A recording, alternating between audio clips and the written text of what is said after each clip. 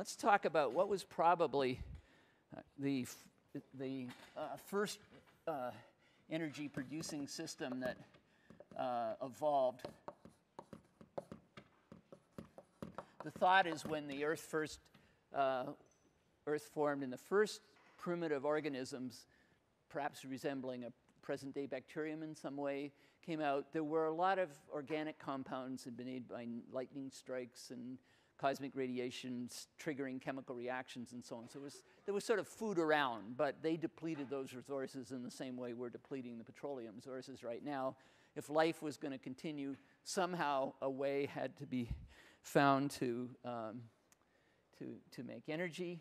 Glycolysis it looks kind of complicated.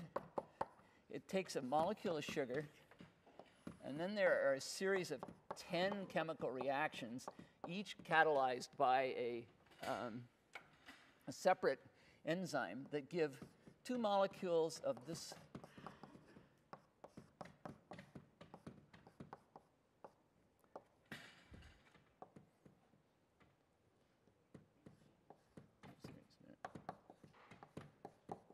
molecules of pyruvate plus 2 ATPs plus 2 NADHs, which tells you there must have been some kind of oxidation step as part of this sequence of events, because electrons got taken off and got stashed on this NADH. There are a couple of things that are important about this. One is it's a pathway. It evolved probably 3.7 billion years ago, or sometime nobody really knows, but a long time ago. It's pretty much universal, not perfectly so, but it's in bacteria, it's in yeast, it's in humans.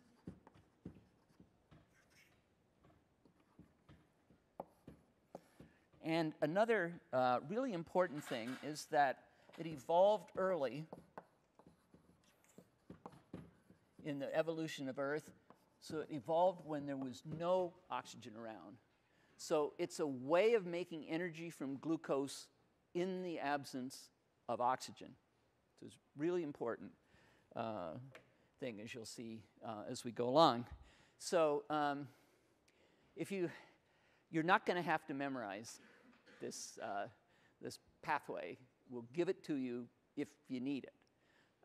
But you're going to need to understand its implications. And let me point out a couple of things. You're going to see a sequence of 10 chemical transformations that in the end are going to end up with a couple of pyruvates being produced. And I'll try to explain to you why should you care about this.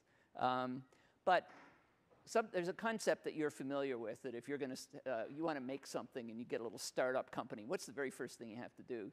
You actually have to make an investment before you can get going, and you're out looking for venture capital things. Well, one of the odd things about this, here's probably the first sequence of reactions that arose on Earth within some organism that enabled that organism to make energy out of glucose. And look, the first thing that happens, it's trying to make ATP, but the very first thing it does is it spends an ATP. And it takes glucose, and it makes glucose 6-phosphate. Go down a couple of steps, there's an enzyme that takes another molecule of ATP. And now you've got, at this point, you're at fructose with 2 phosphates on it. If this was your venture capital, you say, hey guys, how about some product? Stop spending money. But at this point, then, this is a 6-carbon sugar, and it gets split into, oops, it doesn't quite fit on here, 2 3-carbon compounds that are going back and forth. I'm sorry. I can see it's over there. Okay. That are in equilibrium. Oh, I said we're getting clipped by this thing. Maybe we're in equilibrium over here, and this particular 3-carbon compound then goes on to be oxidized. You get the production of NADH. And at that point, this molecule has a lot of energy stored in it, And in the next transformation, the cell is able to make 2 ATPs, and it gets back the initial investment. It goes all the way through the rest of the pathway, and in the very last step, you get 2 more ATPs back. There is your net yield. So what you get out of this are 4 ATPs plus 2 NADH, and your investment was 2 ATPs, so your net 2 ATPs plus NADH. Why is the cell going and doing these initial investments? Well, if we look at the changes in free energy associated with what's going on, there's glucose up in the upper left, starting up there, and there's pyruvate down there. So you're going energetically downhill in the end. So this is a sequence of events that, in principle, you should be able to get some energy out of it. But for reasons that may seem obscure to you at this point, before it gets to the point of making energy, it undergoes a set of transformations that's pushing the reaction, requires the reactants to go energetically uphill, i.e. in an unfavorable direction. So what the cell does is it's, by coupling ATP hydrolysis to this step, it makes that reaction go. Here's another unfavorable one. It makes that one go by coupling ATP hydrolysis to it. This is an uphill reaction, but look at it over here. This is an immensely favorable reaction that goes essentially to completion. It goes all the way. So that means this product is just being continually taken out of the system. So the equilibrium is basically being pulled over the edge by the removal of that product. This is where the oxidation takes place. You get the NADH made right there. And it's finally down here where you get to lose this transformation gives you 2 ATPs, and later there's another one. Let me just sort of give you a sense of why you get ATP at that step. The compound that you have at that point is 1,3-diphosphoglycerate.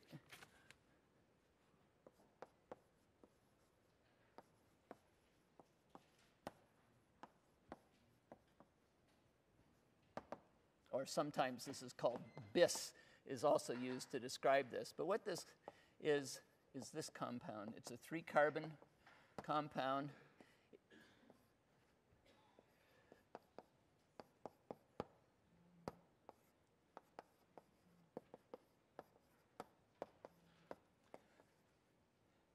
So glycerate is basically an oxidized version of glycerol that has been oxidized up to a carboxyl acid. So this is a mixed anhydride between carboxyl acid and a phosphate ion. So that's a very reactive and unstable compound. And the other thing that the cell has succeeded in doing by all of these transformations is it's got these 2 phosphates with all their negative charges in. So this is a compound that would very much like to move to a lower energy. And so you can get rid of this phosphate and move to an energy level and use that energy to make ATP. And there's a similar kind of logic that explains why you get energy out of the final step when you look at it. So there's several points, I guess, to make out of this. One is that it's a pathway. None of these reactions make any particular sense by themselves. You could have a cell that knew how to do one of them, and it would gain nothing. It would just, unless you wanted to use the product to make something. So this thing only makes sense. These reactions only make sense in the context of this 10-step pathway.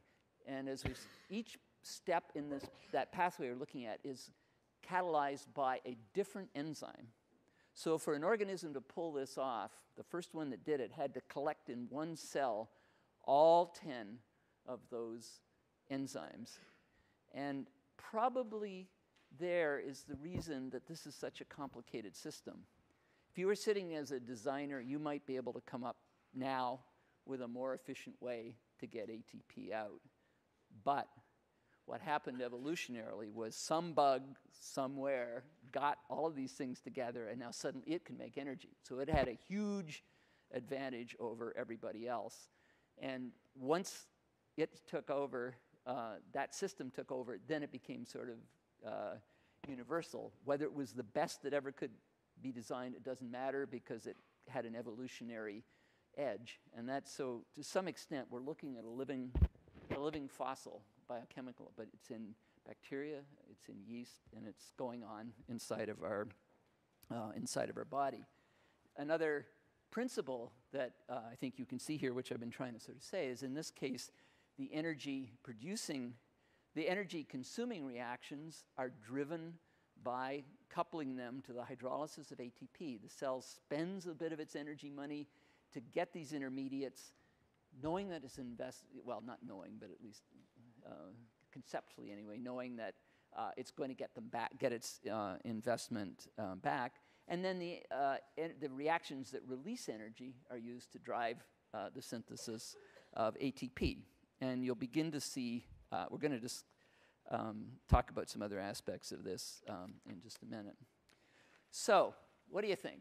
You're the first bug, and you've got this, and nobody else can do it, so you can start charging away.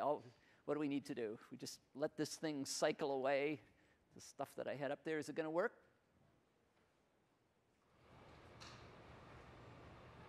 There's a problem. Anybody see what the problem is?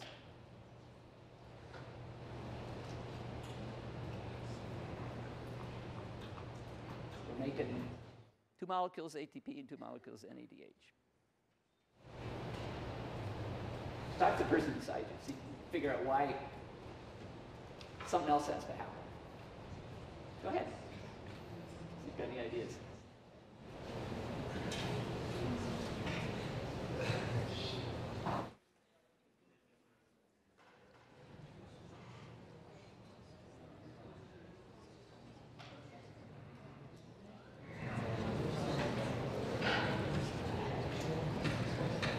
You've got to keep doing this over and over and over again.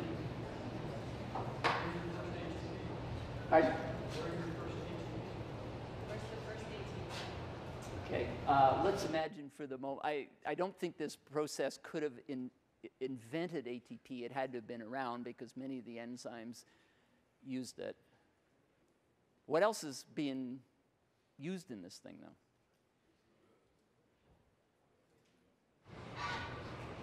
Did I hear it? NAD? So what? To make this thing work, I have to keep taking NADs out of my pocket and putting it in the reaction, or it isn't going to go anywhere. So this isn't such a great invention at the moment. We have to do something to get the NADH back to NAD plus so we can do another molecule of glucose. You guys see? Do you see this? This is really, really an important consideration. So in order for cells to make energy using glycolysis, in the absence of oxygen, which is when it evolved, they have to do something with that NADH, or it's only going to do use up all the few molecules of NAD plus in the cell, and then it stops. And so there are two ways that major ways nature's figured out how to do that.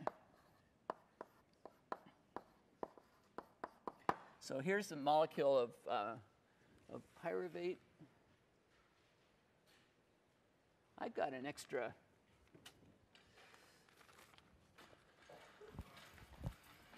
something was nagging at me when I did this here.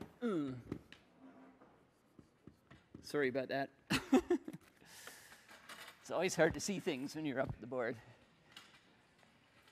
Okay, molecule of pyruvate. There's a couple of solutions that have been arrived at. One is to take NADH, 2 NADHs, this is 2 H pluses, convert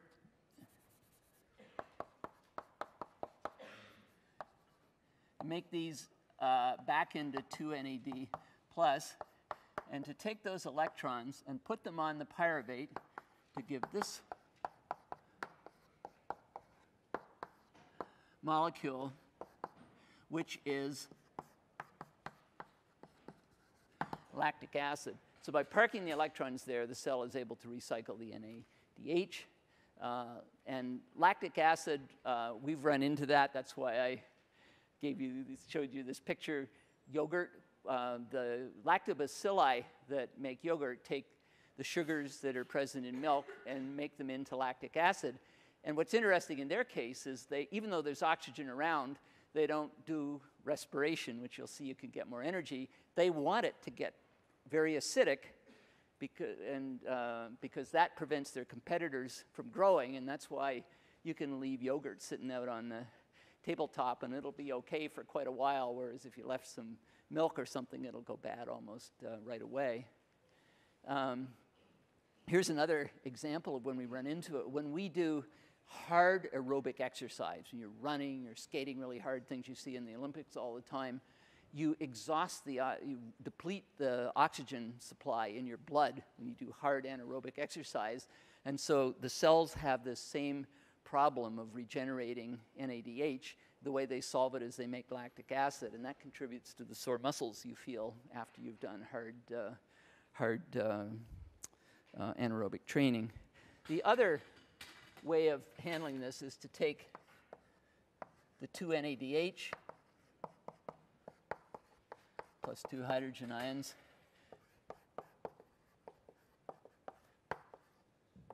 to make it into acetaldehyde, 2 acetaldehydes plus 2 CO2s. Oops, excuse me.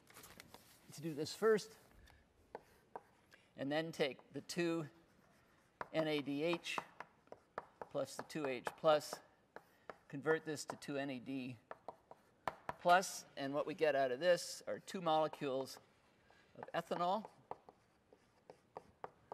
plus 2 molecules of CO2. Again, a process that's very familiar to you when I was showing you yeast growing. What yeast is doing is it's carrying out glycolysis, and then it's taking those extra electrons, putting them on the pyruvate and making ethanol and carbon dioxide. I think there's a fermentation with what we call a fermentation with yeast. I think in that case they're making bourbon whiskey, wine making, beer making. It's all the same thing. You have yeast, you're converting the sugars first to pyruvate and then making them into ethanol and carboxylic acid. So anyway, there's no energy gain out of this, but these are important processes. They're called fermentation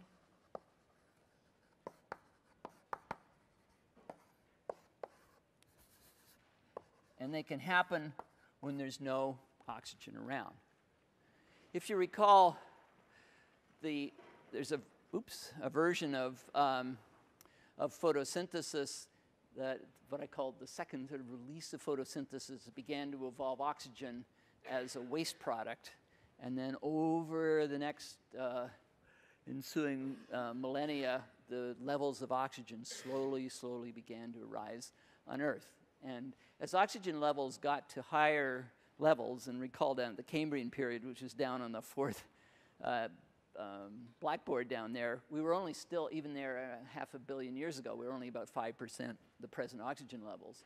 But as it became, oxygen levels arose, new metabolic opportunities became available. And in particular, cells were able to get at that energy which is stored in NADH.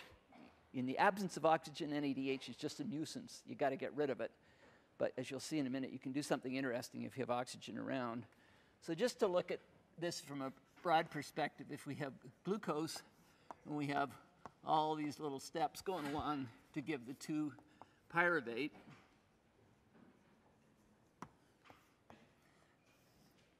if there's in the absence of oxygen,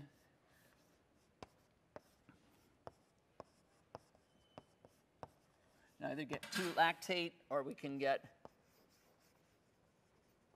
2-ethanol, 2-CO2, and in both cases 2-ATP, 2-ATP, these processes happening in the absence of oxygen to get rid of or at least not requiring oxygen in any case, called fermentations. However, when oxygen is available, it became possible to evolve a new system for handling these pyruvates. They go into a biochemical cycle known as the citric acid cycle, and I'll say a word about this in a minute, plus something else that's known as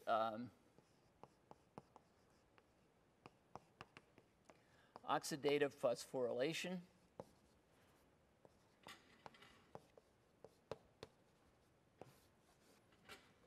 This is also referred to as the respiratory chain.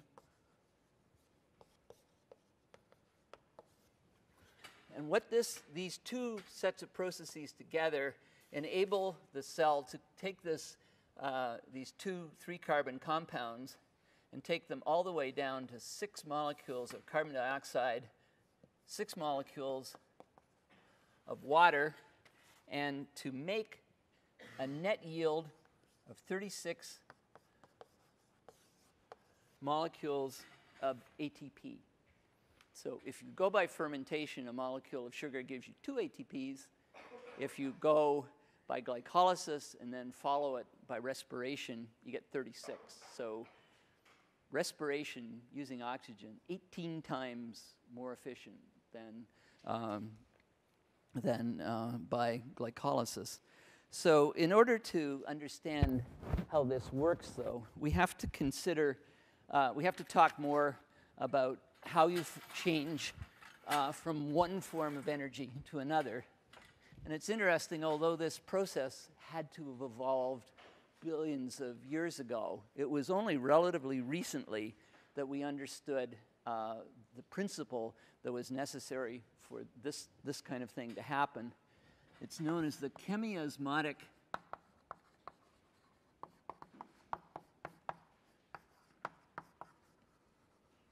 hypothesis. It was proposed by Peter Mitchell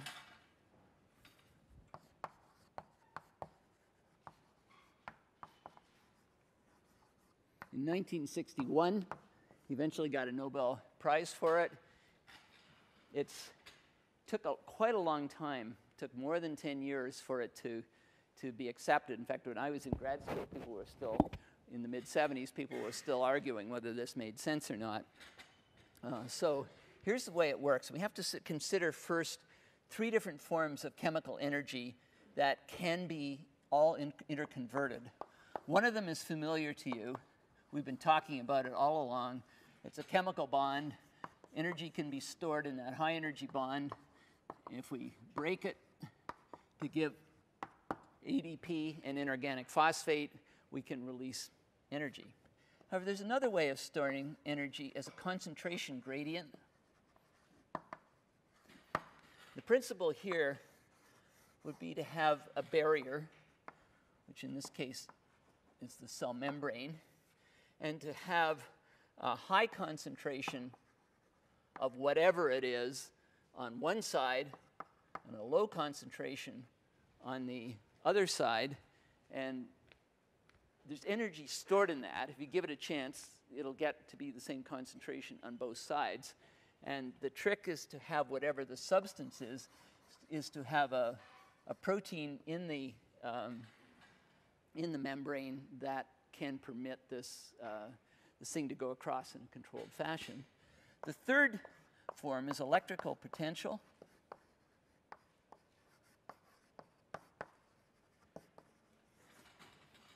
Again, the membrane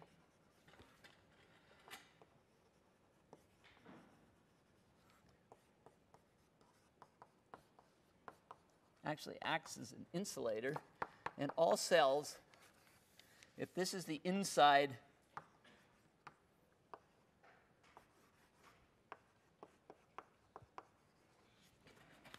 and this is the outside,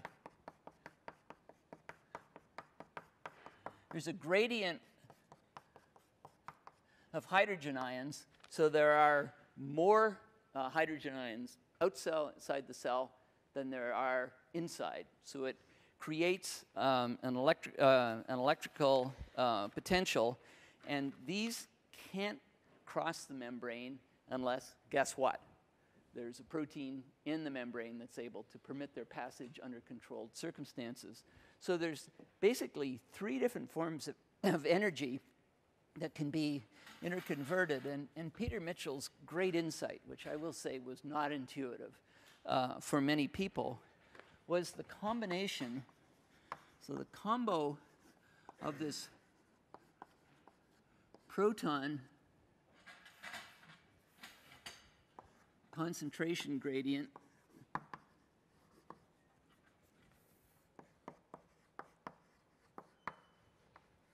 plus the electrical potential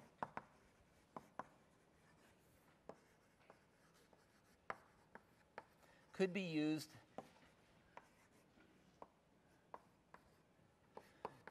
to drive the synthesis of ATP.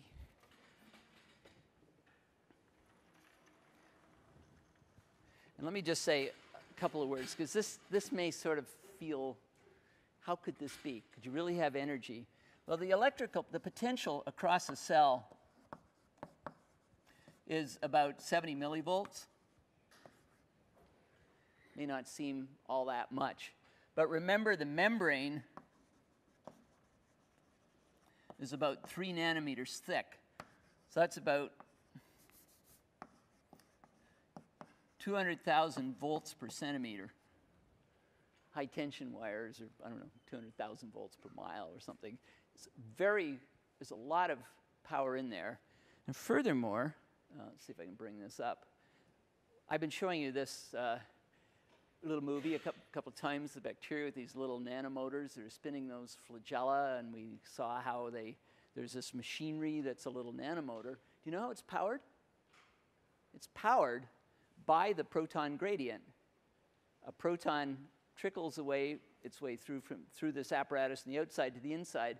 It's coming down the gradient. That's the source of the power. And as I showed you, it's a pretty powerful motor. You can basically glue the propeller to a slide, and it can twirl the bacteria all around. In fact, one of my sort of favorite demos is years ago, people took a bacterium and they managed to pop it open, so all the cytoplasm, all the stuff on the inside sort of came out of the cell, and you just got buffer on the inside. But it had these flagella, so you had just the shells of bacteria with nothing really inside them. But if you add a drop of acid to this media, now you've created a proton gradient with more protons on the outside than are on the inside. And guess what happens? The flagellar motor starts working, and the bacteria start swimming, even though all they are sort of talk about dead men walking or something like that. It gives you an idea of the power of that's in this proton combination of the proton gradient and the electric potential. The combination of this is often referred to as the proton motive force.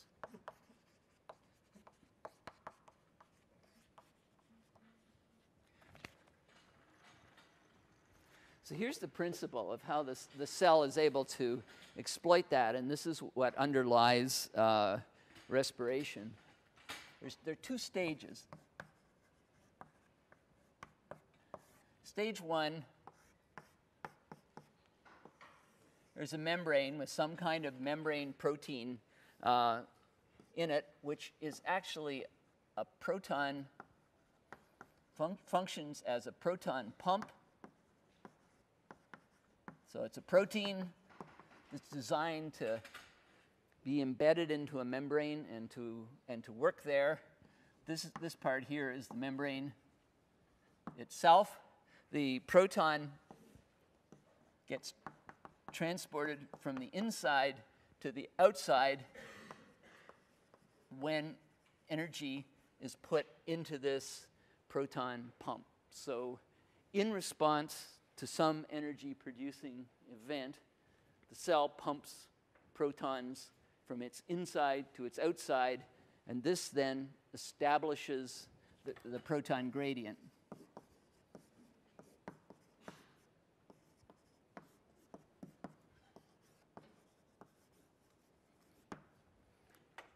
The second phase then is to take advantage of that proton gradient, and there's a different protein embedded in the membrane. It's known as an ATP synthase, and it permits a proton to come down the gradient, which you would want to do. But if that's all that happened, all you do is you just dissipate your gradient. So the key here is that this proton is only allowed to come down the gradient to the energetically more favorable side if ADP and inorganic phosphate are bound to this ATP synthesis, and the dropping of the proton down the gradient's passage through this ATP synthase, which is an energy favorable reaction, drives the synthesis of ATP. And so much energy is basically given off with this. You can make an ATP, and the thing will still go. Now, interestingly, this ATP synthase, which really lies at the heart of our energetics for how we function as human beings, is derived from. It looks like this is its crystal structure, but in fact, evolutionarily, it's related to that flagellar motor. So probably, and as that proton comes down the gradient, or actually this is presented upside down, so there's the outside as it goes through in this direction, the ATP synthase, which is known as the F1, F0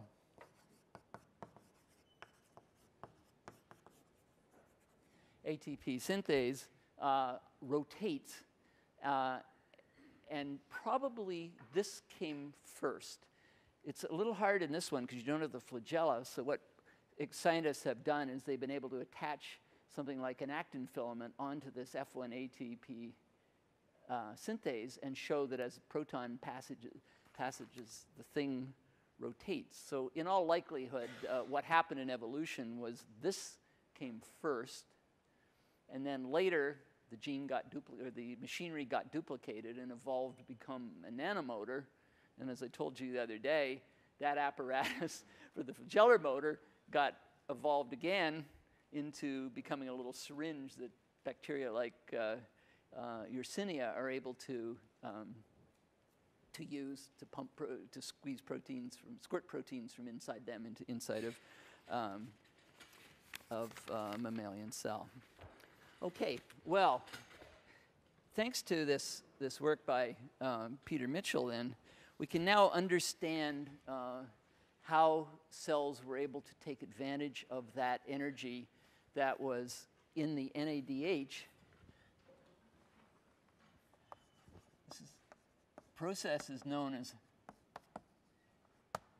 respiration, and basically it's taking the 2-NADH. Supposed to see the physical therapist today, so I hope we're going to begin to make progress to lecturing on 2 feet sooner or later.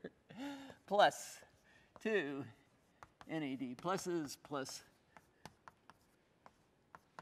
2 water. So, as I said, NADH earlier, NADH and protons, it's basically hydrogen.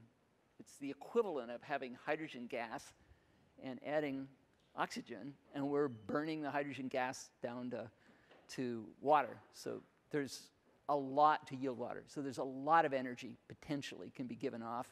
That's the 50 kcals per mole. Now, if you recall when we talked about thermodynamics, that the NADH is up here. By the time we get down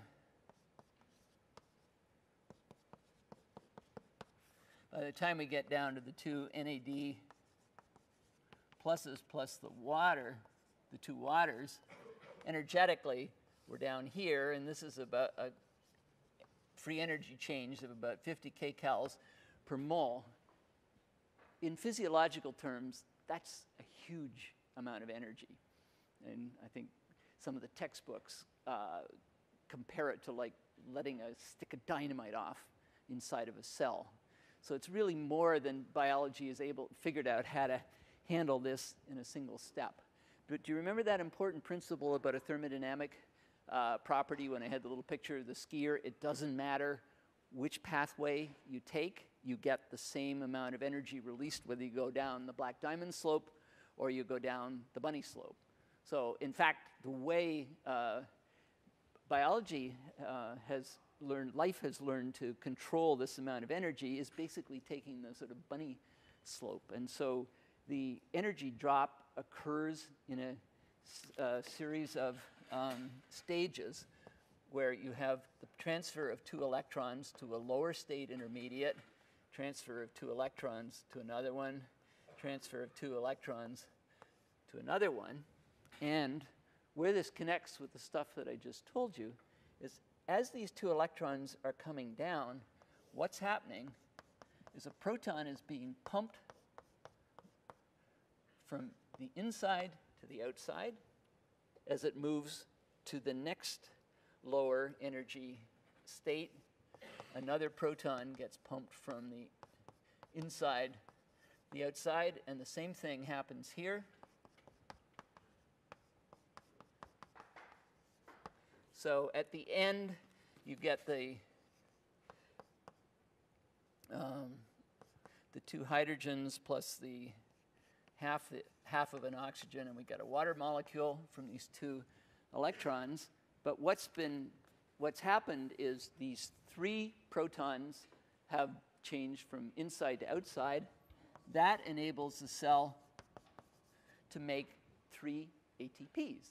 So now instead of throwing away all that energy that was in the NADH is in the fermentations, the cell is extracting energy out of it by taking advantage of this principle of the proton gradient.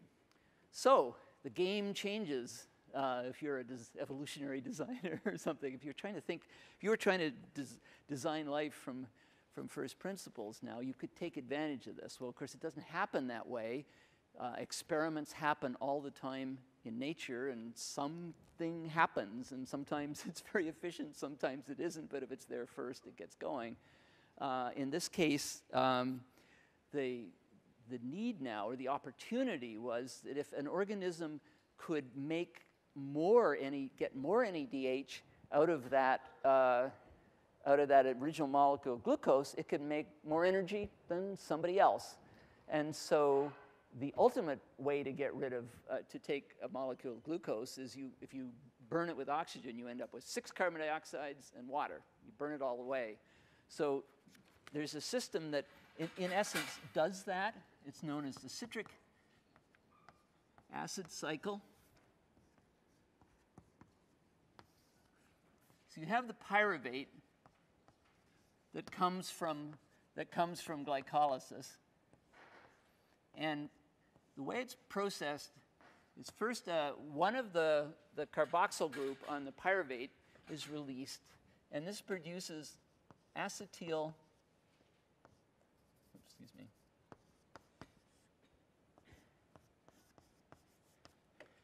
You can look to see what CoA at the moment. It doesn't matter. What doesn't matter is this is a 3-carbon compound. Acetyl, as you probably know, is a 2-carbon compound. And when you look in your textbooks at the citric acid cycle, you'll see this very confusing circle with lots of compounds and enzymes and stuff. But I want you to just keep your eye on the ball here. If you'll notice, the compound over here is in the cycle is 4 carbons. And what happens is this 2-carbon compound that was derived from pyruvate gets added to this to give a 6-carbon compound. And then that gets converted to a 5-carbon compound with a molecule of CO2 being given off. That, in turn, gets converted to a 4-carbon compound another molecule of CO2 given off. And then there's some molecular gymnastics here that change the nature of the 4-carbon compound a bit so you can get back into the cycle. But look what's happened to those 3 carbons that were in the pyruvate. There's one of them. There's the other one. There's the other one. So this citric acid cycle produces, it actually makes some ATP, but it makes quite a bit of NADH, and it also makes another one more reduced electron carrier. It's not NADH, it's another one that's used in the cell. But anyway, the cell is then able to take all of this NADH and this electron carrier plus these to give you what I'd said, the net yield you get from respiration, 36 ATPs from a single molecule of glucose. So sort of quite remarkable to some extent. Sort of, we're kind of looking at evolution through, if you will, almost like looking at biochemical fossils, and then when something works, it's a living fossil. We still find it in our cells.